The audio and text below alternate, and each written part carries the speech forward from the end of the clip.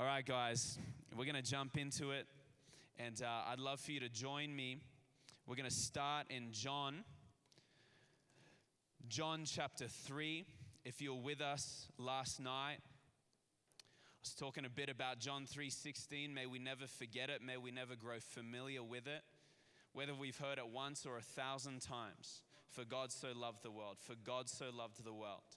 I was praying over someone last night, and my prayer was that they would learn to live loved. I think much of Christianity is about learning to live loved. Learning that before you do anything for God, before you earn anything for God, it's all about realizing that you're actually more loved than you could ever dare imagine. I dare you to live loved. I dare you to believe how much the Father loves you. Jesus, when he's praying in John 17, he says, you have loved me. He's speaking to the Father. You have loved me with an everlasting love.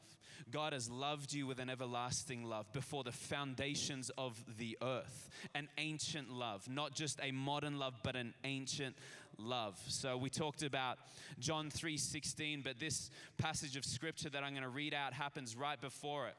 There's a man named Nicodemus, and I love this because he is a smart man. He is an intelligent man. He's an incredible man. He is a teacher of Israel. And out of fear of what people are going to think, he actually comes to Jesus at nighttime, comes to Jesus in privacy, and he begins to ask Jesus questions. He begins to ask, he says, clearly God is with you. Clearly God has anointed you. And so he begins to ask questions of Jesus. And I love this because Jesus begins to speak about the necessity of being born again. When people received Jesus last night, guess what? You were born again. Born not of the flesh, not born of the will of man, but born of God. That is the privilege that we get as believers when we accept Jesus into our lives. We are born again, born from heaven. Okay, here we go. That's enough context for you guys. John 3. Verse 5, I love this. Jesus answers Nicodemus and he says, truly, truly, I say to you, unless one is born of water and the Spirit, he cannot enter the kingdom of God. That which is born of the flesh is flesh, and that which is born of the Spirit is spirit. Do not marvel that I said to you, you must be born again. The wind blows where it wishes and you hear its sound, but you do not know where it comes from or where it goes. So it is with everyone who is born of the Spirit. Everybody say, born of the Spirit.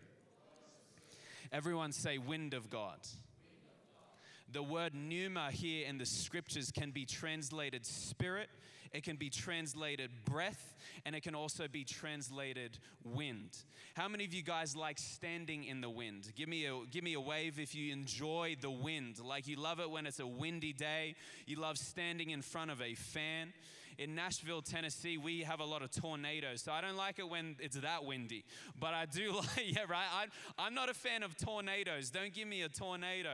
But I love that feeling of standing in the wind. Anyone with me tonight? There's like 7 of you. There's got to be more that actually just enjoy wind in the face, hair just blowing, man. Come on.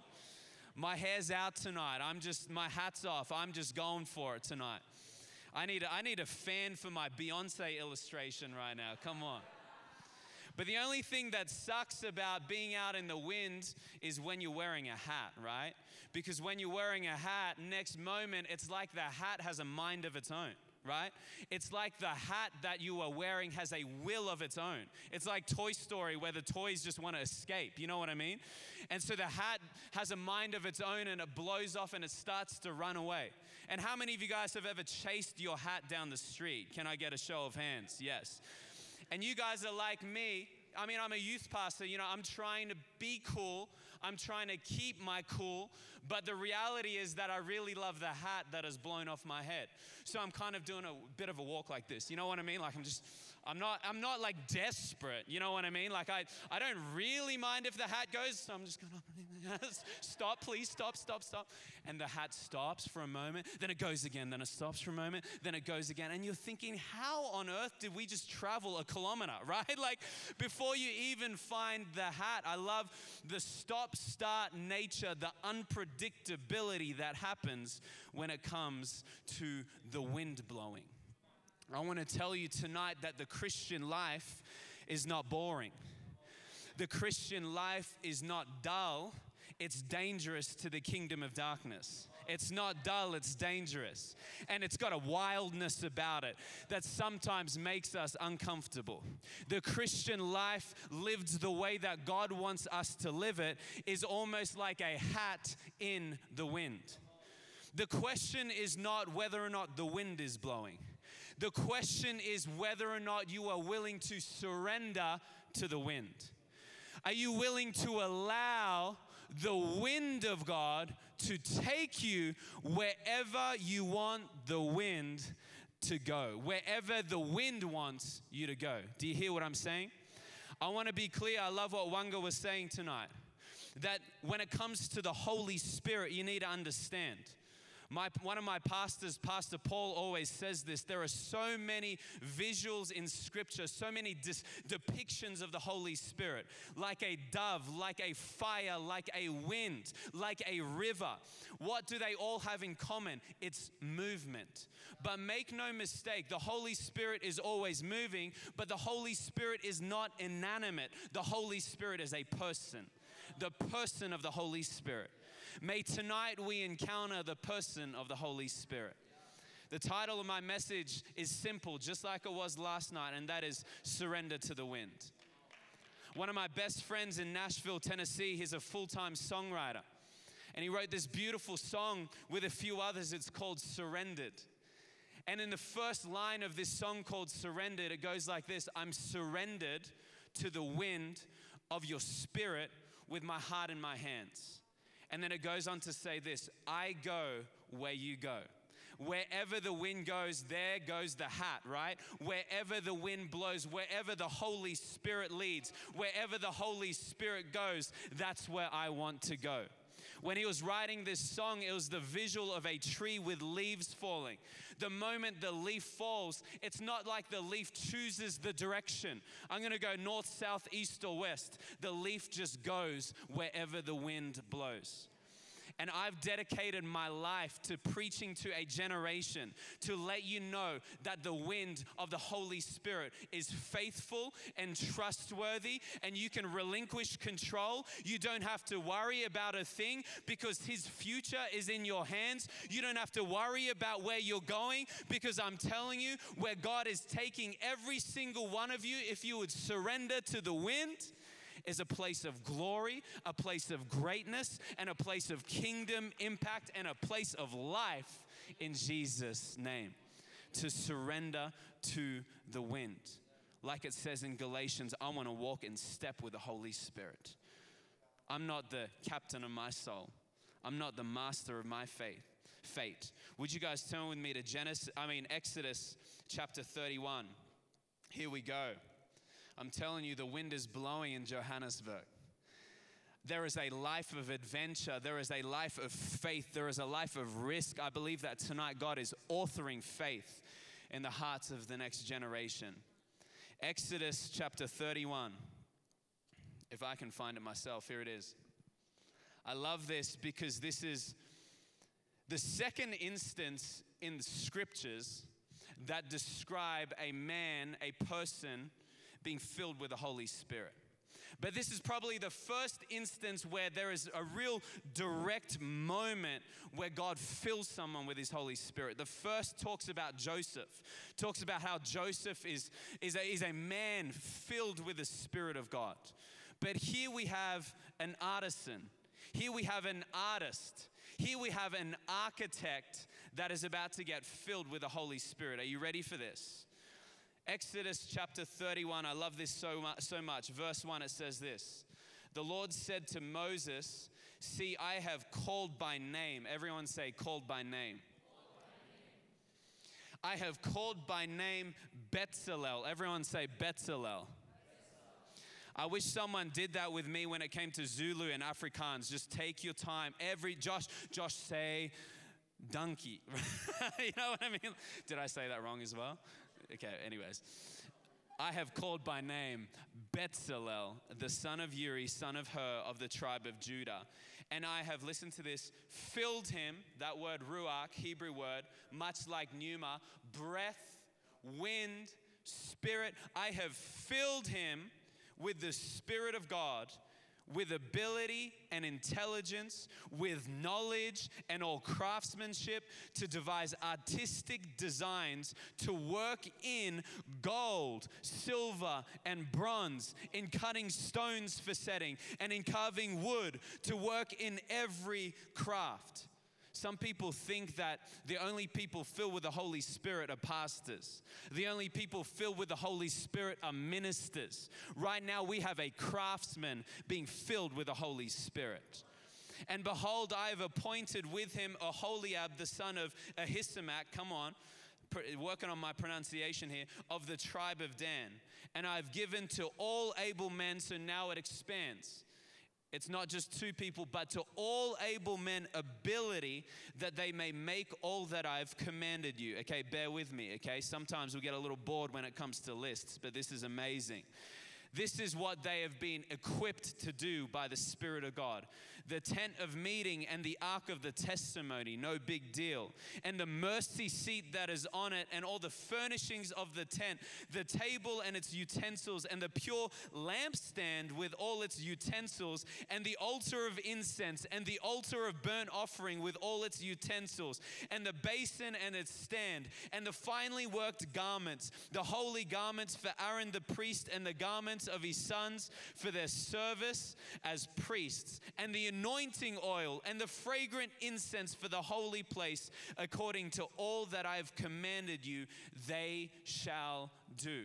Originally, I didn't have that little chunk in my sermon notes tonight. But I wanted you to see just the detail, that God is a God of detail, that God is a God of specificity. And I also wanted you to see what God entrusted the craftsman with. Building the tabernacle, building the dwelling place for God, where God himself was going to dwell. Did you notice I mentioned an altar for burnt offering? Last night we were talking about an altar. These craftsmen were equipped and filled with the Spirit of God and entrusted with that specific kingdom work. The Bible says that God looked at Bezalel and he filled him with his Spirit. I believe that tonight God wants to impart something. I believe that tonight there are teenagers and God wants to fill you with the Holy Spirit. Not half, not a little bit, but fill you to overflow with the Holy Spirit, who is a person. So listen to this. The Bible starts with this. God comes to Moses and God says, I have called Bezalel by name. Did you know that he hasn't just called Bezalel by name, but he has called you by name? Many of you guys in this room, I guarantee it, you feel inadequate and you feel like surely God would call that person and that person and that talented person. But I don't know if I can believe that God is calling me. I want to tell you tonight that God is calling you. God has called you by name. Other people might not know your name.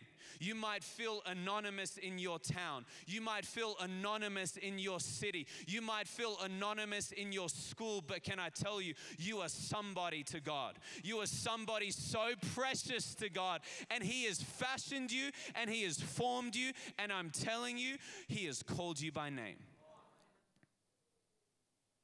I have a phone number. Give me a wave if you have a phone number.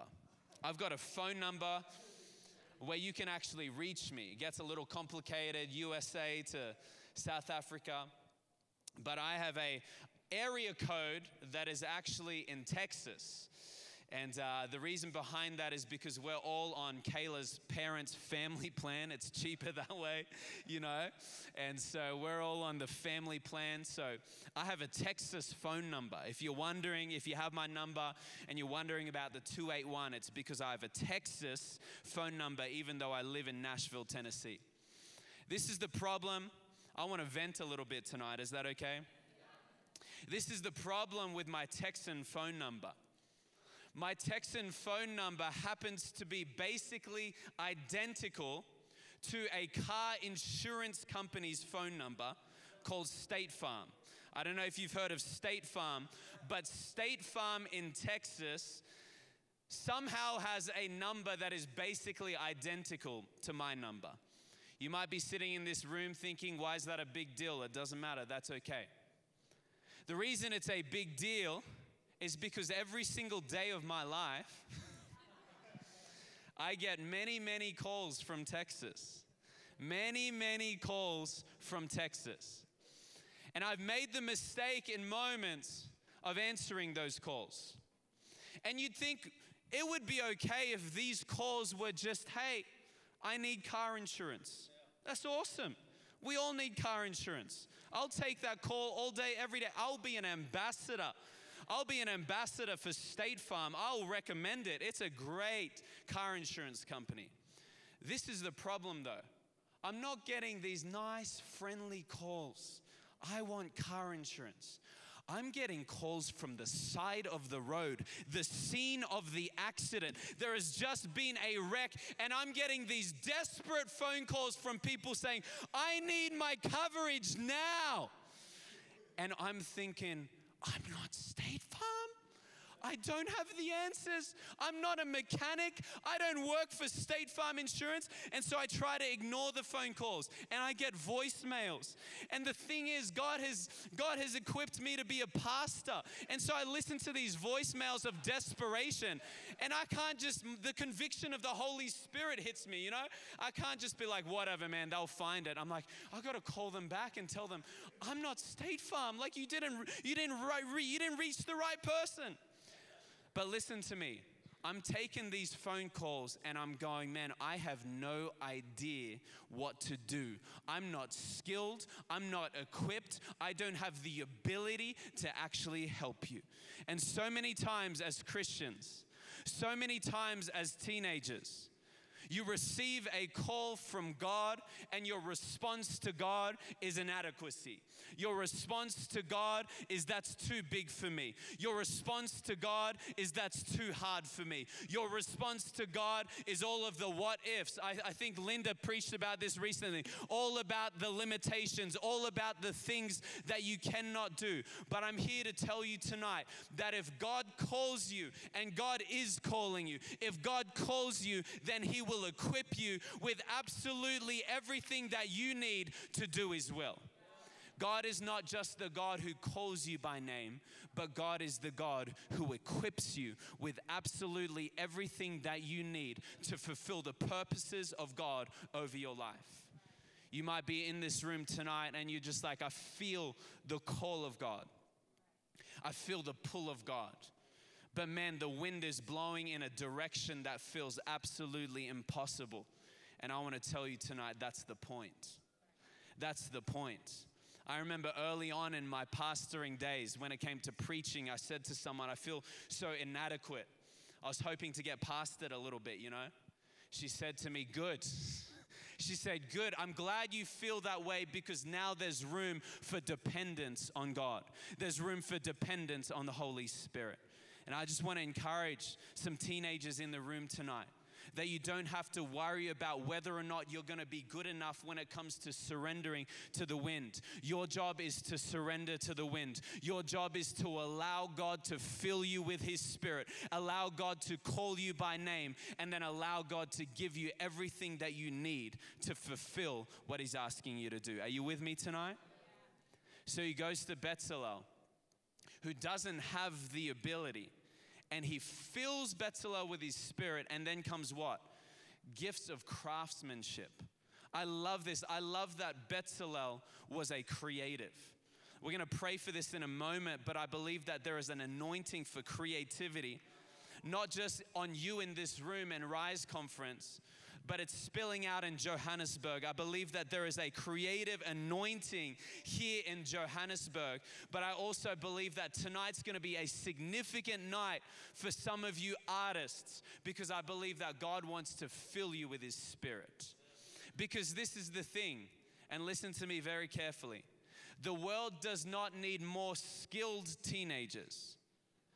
The world needs spirit-filled teenagers. The world doesn't just need teenagers who depend on their gift.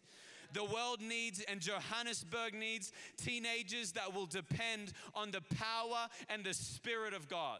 The one who supplies all you need. The one who supplies all of your gifts. I love that inside of Bezalel was birthed something fresh. And that is ability to work with gold and silver and these really specific things. And I just want to tell you, because I believe there's one or two of you in this room, and you've bought into the lie that there is no gift in you, that there is no skill in you. And I break that lie in the name of Jesus. Because this is what it says in Philippians 2:13, that God works in you longings and desires and abilities to fulfill His will. I'm here to tell you that there is something in you, that there is more in you than you think there is. There are passions, there are giftings, there are abilities, but more than we pursue those, more than we put identity in those, we find ourselves surrendering to the wind. I need the Holy Spirit. I'm dependent on God. Listen to this, listen to this. Do you know what Bezalel's name means? Bezalel's name means in the shadow of God. In the shadow of God. You see, what happens is we can have a gift and then we think that the spotlight should be on us and not on God. We have a gift and we begin to get a little puffed up, not of the Spirit, but our own ego, right? I think it's no coincidence that God looks at a man, He searches the earth, and He sees a man whose very name means in the shadow of God. A man who is humble, a man who is dependent. And God says, that's a man, that's a son that I want to entrust with incredible things. That's a son that I want to entrust with gifts and talents and abilities, because I trust that He's going to recognize every step of the way that this is ultimately about God, that this is ultimately about God's glory, that God is not in my shadow, but I'm in the shadow of God, in Jesus' name. Are you with me? Are you with me tonight, guys? The shadow of God. But here's the thing, I love that when it comes to the infilling of the Holy Spirit, it's not just for no reason, right? When you read the text, it's not just like, and then God called Bezalel by name and filled him with the Holy Spirit and then walked away and said, awesome. Right? No. There was a specific purpose. There was a specific kingdom work. And I want to tell you that God wants to fill you with His Spirit. God wants to equip you with all sorts of gifts and talents, not so that you would be selfish with it, but so that you would serve a family, serve a city, serve a nation, and change the world. God ultimately wants, I love the faith of this conference, that we can actually, that the teenagers in this room can actually shift and change culture. With the Spirit of God directing you. Where is the Spirit taking you? The Spirit is taking you to advance the kingdom of God. Where is the wind blowing tonight? The wind is blowing in the direction of kingdom impact. The question is not whether or not the wind is blowing. The question is, will you surrender to the wind of the Holy Spirit and allow the Holy Spirit to do what only He can do? My pastor recently said the Spirit leads us to being useful for the kingdom of God. I heard this quote on the way here from Pablo Picasso. Come on. Pablo Picasso. I just want to keep saying that. Pablo Picasso. He said, the meaning of your life is to discover your gift, and the purpose of your life is to give it away. Alarms are going off. I like this. Come on. It's better than ringtone earlier. That was quite the ringtone. The meaning of your life is to discover your gift. The purpose of your life is to give it away. I want to tell you tonight, quite simply, that God wants to do something through you that you have not even imagined yet. I'm telling you, now is the time. Tonight is a night where God is asking a generation to think bigger, to think broader, to realize that he can do more through your life than you could ever imagine if you would simply surrender to the wind, if you would simply reach out to God and say, I need your Holy Spirit. I cannot do this life without you. I cannot do this life in my own strength, but I need the Holy Spirit to be inside of me, because this is the truth. There is a U-shaped solution to a problem that is out there. There is a problem that is out there in your families, in your circles, and the solution is you. But not just you, but you filled with the Holy Spirit. It is time to dream bigger. I want to tell you that the same God, because we've been saying this, God is the same yesterday, today, and forever. He never changes, right? So the same God that parted the Red Sea with a strong east wind, the same God that rose on the wings of the wind to rescue David, the same God that commanded the wind and the waves to be still and they were made still, is the same God who tonight wants to blow in your life, the same God that wants to fill you, the same God that wants to take you into places and to realms that you would never dream of, but it begins with surrender. Would you guys stand to your feet tonight? If the band could come.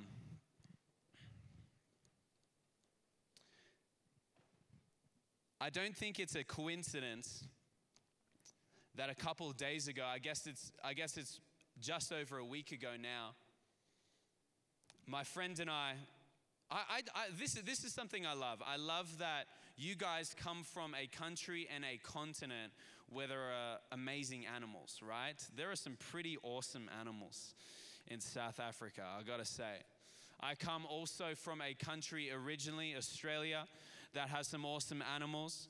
A lot of times I'm convincing people that it's safe to come to Australia. It's okay. There's kangaroos, there's koalas. Don't worry about the spiders. Don't worry about the snakes. Well, I had a student in our youth ministry the other day showing me a photo of a spider that was the size of a 3-story building. And it was like, no, but listen to me. It was the blurriest, most pixelated spider you'll ever see. And he's, in all sincerity, he's like, is this real, man? Like 3 stories high. And I'm like, bro, look at the picture, man. Like that is a tarantula this big, okay? Come on. But I love America. One of the things I love about America is that there are some pretty awesome animals in America as well. There are wolves. There are bears. I mean, America's pretty awesome. But the national emblem of America is an eagle. A couple of days before I got on the plane to come here and minister, come here and be with you guys, I was walking with one of my good friends. His name's Neiman. He's the young adults pastor at our church. And we're walking and a lady stopped us. And the lady said, hey, look at that tree over there. And so we turn and we look, and of course, right there in the tree in front of us is a bald eagle. Now, I've probably only seen about 3 or 4 of these in my life in the wild. And I love this moment with the Lord. I love this moment where I look and there's a bald eagle. And ever since I came to Johannesburg, ever since I've been in South Africa, I've just been thinking about, praying about eagles, because I believe that God wants to commission you tonight to actually soar. I believe that God wants to commission you tonight. I believe that the Spirit of the Lord wants to take you to a new altitude tonight. Are you listening to me? Are you with me tonight?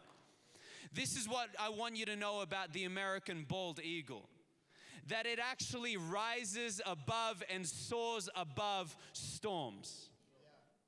That there can be a storm that you are going through, and we've been talking a bit about storms. There can be a storm that you are going through that does not consume you because the Spirit of God lifts you above the storm. You see, when it comes to a storm, the eagle knows, the eagle senses that there is a storm coming. Does the eagle prepare to fight? Does the eagle prepare to use all of its strength, all of its might? No, it doesn't. Do you know what the eagle does? It spreads its wings. It spreads its wings and it catches the wind. It spreads its wings and it utilizes the wind. I love this because at the center of Christianity is a symbol, and that is the cross. And Jesus, as he hung on the cross, what was he doing? His arms were stretched wide. A posture of surrender. What does the eagle do?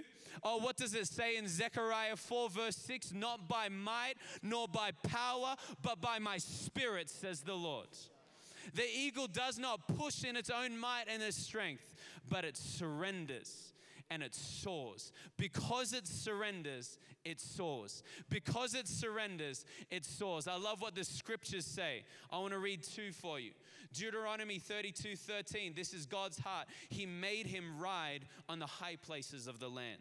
Isaiah 58 verse 14. I will make you ride on the heights of the earth. God wants to take us higher tonight. God wants you to rise up tonight. Would you close your eyes in this room? It comes through the Spirit of God. It comes through the Holy Spirit filling you up and empowering you. The Holy Spirit sending you forth. The Holy Spirit giving you strength. The Holy Spirit taking you to new horizons. Oh man, I speak that over you tonight. New horizons, chasing the dawn, going further than you can ever imagine. My gosh, on the other side of you surrendering to the wind is you getting to the end of your life on earth and realizing that on the other end of your surrender was the satisfaction of completing and fulfilling the purpose of God over your life. The satisfaction of living for Him.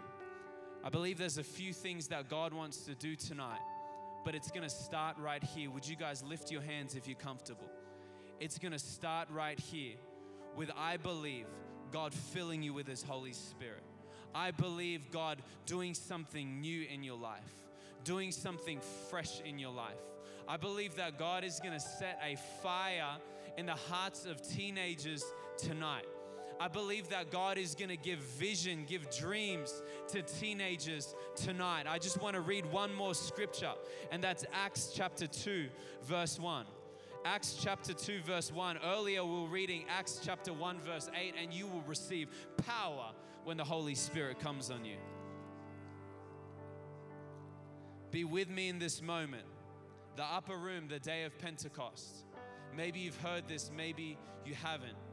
But it says this, when the day of Pentecost arrived, they were all together in one place. And suddenly there came from heaven a sound like a mighty rushing wind, and it filled the entire house where they were sitting. And divided tongues of fire appeared to them and rested on each one of them, and they were all filled with the Holy Spirit. Every single one of them filled with the Holy Spirit, and began to speak in other tongues as the Spirit gave them utterance. This is what I want to do tonight. I'm going to pray over you and we're going to go into worship. But as we go into worship, I want to put this out there. If you're standing in this room tonight and you have never been baptized by the Holy Spirit, you have never been marked, you've never been filled with the Holy Spirit, I believe tonight is a night where it's going to happen. But would you be bold enough, for those of you that I'm talking to, because the Bible talks about a baptism of the Holy Spirit, and then it instructs in Ephesians that it would be a continuous thing, right? So you're not just filled once, but it says be being filled with the Holy Spirit. So I believe that God is going to fill people with the Holy Spirit for the first time tonight, but He's also going to refill some people. He's going to fill all of us in this room with His Holy Spirit, and He's going to equip us. So this is what I want to do. We've got an incredible ministry team. We've got incredible pastors. I'm going to be down here as well. But if you have never been filled with the Holy Spirit, I want to invite you to the front. As we worship, it might be a new experience for you. And that's okay. The Holy Spirit is not weird. I'm telling you, the Holy Spirit is not a feeling. The Holy Spirit is a person that wants to fill you and change you. The Holy Spirit is a person that wants to go with you and equip you and strengthen you with absolutely everything that you need. But this is what I want to say, the final thing that I want to say. I love what happened at Pentecost, because as they were filled with the Holy Spirit, they began to speak in other tongues. They begin to speak in other languages. And so tonight when you come forward and the team begins to pray for you, I don't want you to force it, but I believe that God wants to fill you. And I believe that some of you guys, as you surrender, as you open up your mouth, God is going to equip you with a heavenly language. God is going to equip you with a tongue that you have not had before. And I'm telling you, this is not weird. I was 17 years old. The first time a pastor got up on the stage and said, hey, be filled with the Holy Spirit. The first time a pastor said, man, God is going to fill you and give you the gift of tongues. I opened my mouth as a 17-year-old. I did not even know what was happening. And out of nowhere came a heavenly language. Out of nowhere came an equipping that has helped me through every season of my life. So that's what I want to say. When you come down and you're receiving prayer, open up your mouth with expectation that God is going to fill you in Jesus' name. So one more time, would we all just lift our hands? Like I said, when we begin to worship, if that's you, come to this altar. But I want to pray over us right now, a commissioning prayer right now. Father God, I thank you for every single person in this room. I thank you for every single teenager. I thank you for every single person with a beating heart in this room. Oh God, I just feel the weight of destiny, that we were meant to be here in the here and now. We were meant to be here in this room. You have called every single one of us by name. And so God, you know exactly what needs to take place tonight. You know the chains that need to fall off. You know the equipping that needs to happen. I believe tonight that there's going to be teenagers that receive gifts, teenagers that receive wisdom, teenagers that receive ability that they never had before, in the mighty name of Jesus. So God, I just pray that you would hold nothing back in Jesus' name. God, I pray over a generation. I pray that there would be a fire set in the hearts of teenagers, a fire shut up in the bones of teenagers tonight, God. Light our hearts on fire. May lives come alive tonight in Jesus' name. Would you wake up those that are asleep? Would you wake up those that are spiritually down and out? And God, would you fill us all with your Holy Spirit in Jesus' name? Amen. Come on.